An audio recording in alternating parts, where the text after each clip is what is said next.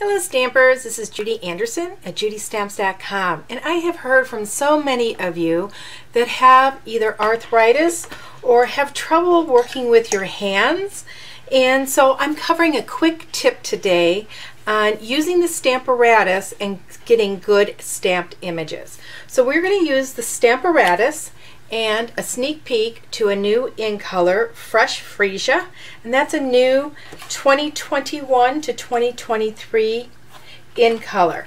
And I'm going to be using the Butterfly Brilliance stamp set. This is a background stamp, and you have told me that you have troubles with larger stamps.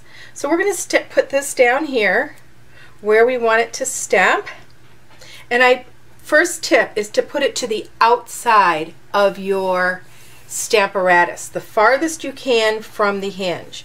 Go ahead and mount your stamp onto that. We're going to ink it up, and we're going to stamp here on our paper because we want to know where that stamps. So we don't have to get a good image for this. I'm just stamping it up lightly. And then my tip is picking up one of these dry erase board erasers. This cost me less than $2 at a big box store. And what we're going to do is we're just going to rub that over that. And it helps distribute the weight across. Now, like I said, I didn't ink this up real good, making sure I had good coverage. I just want to see where I'm going to place my paper.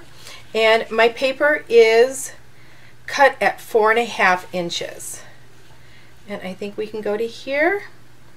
So it's at 4.5 by 8.5, and we are going to go ahead and put a magnet towards the top. I'm going to actually put it all the way down so I can put a magnet at each end. I'm going to put a magnet at the top and the bottom to hold our paper in place.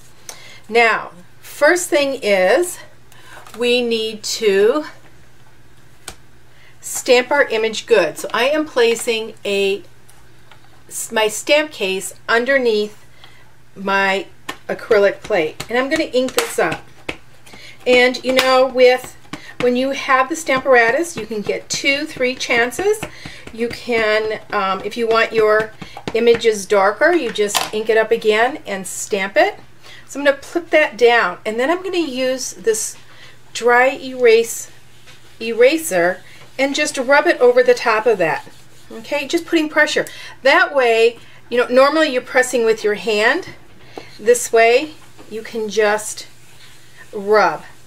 Okay, I also find that pushing on the farthest from the hinge also gives it pressure.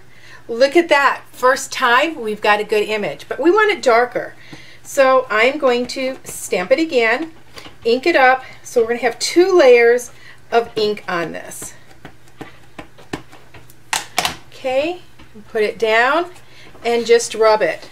So the pressure is coming from your arm and not just your hand. How awesome is that? And for less than $2. There we go. So there are your stamped images. Look how nice and deep in color they are. Put this sideways. Look at that. So there is your tip for today. Hope to see you all again soon. You can visit me at my Facebook page at Judy Stamps. Just look me up. I'm always giving tips like this every single week. So until next time, everybody, happy stamping!